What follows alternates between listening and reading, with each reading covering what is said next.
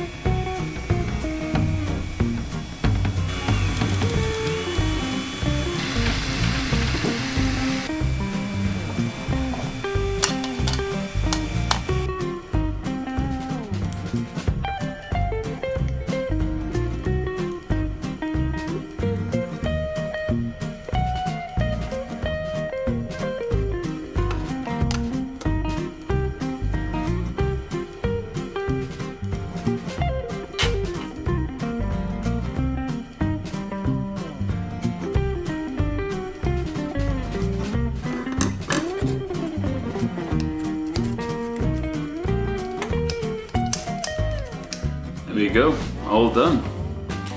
Now it hits this point here and this point here at the same time, and the closing is just about right.